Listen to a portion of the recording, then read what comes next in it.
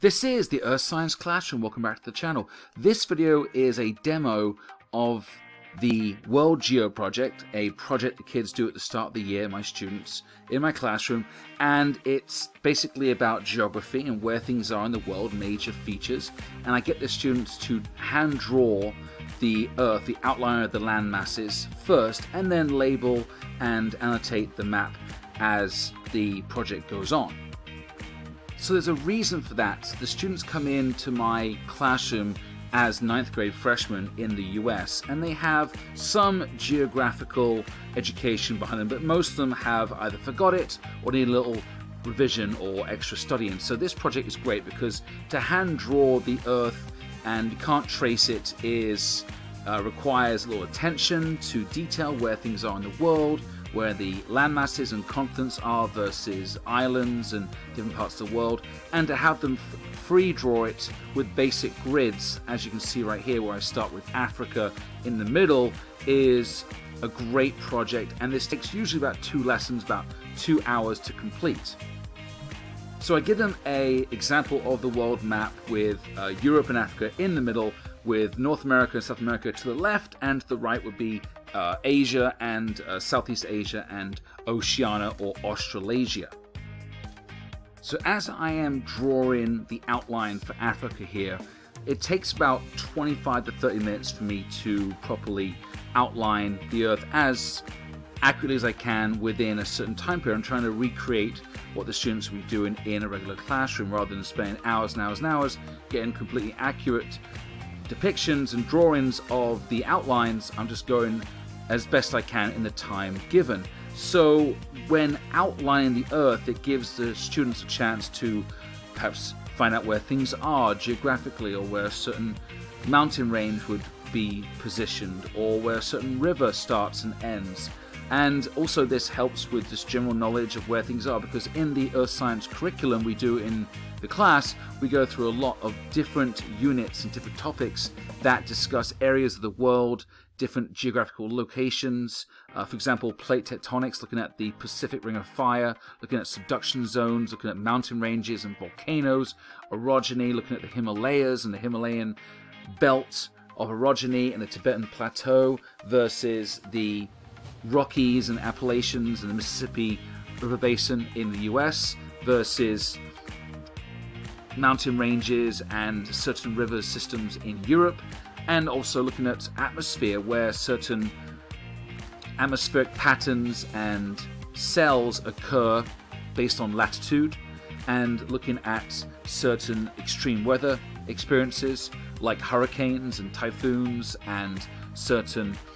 tornadoes and waterspouts that may crop up, and monsoons over in Southeast Asia and Indian subcontinent. So this is a very important basis for the Earth Science curriculum, and it's a lot of fun because students haven't done this for a long time, if they have done it at all, and it takes a little time for them to adjust and try and figure out the sizes too, because everyone starts in my classroom with North America and they generally draw it very, very large and don't get enough space for the other continents on the map. So I did put in the grid system there, the 2 vertical lines to split the paper into 3/3 and 1 horizontal line, which is not exactly the equator, but it does help to align. And when you're looking at where things are located with both Northern Hemisphere and Southern Hemisphere. As you can see, I make sure to add in the major lakes in the world in terms of the 5 Great Lakes in North America and the large lakes in Asia, and I could also add in the African Great Lakes as well in Central Africa around Tanzania, Kenya and Central African Republic, and those areas in there. So again, in terms of detail with Southeast Asia, with the Philippines being around 8,000 islands, again, you know, the detail is not there, so if you're watching this and your own country has not been drawn or depicted properly, I do apologize, but this is done quickly for the students to get a general idea on the outline of these land masses and islands, and how to get a feel for where things are generally geographically around the world, because a lot of students may or may not have traveled or realized where they were as they're traveling, or to look at an atlas or a map or a globe, which is very uncommon nowadays. You know, I grew up you know, looking at and reading atlases and maps when I'm driving places to get from, you know, navigating. I didn't have any GPS or electronics to help me navigate. I used a map, or I just took out a globe and figured it out. So again, this is a great experience for students, especially in high school.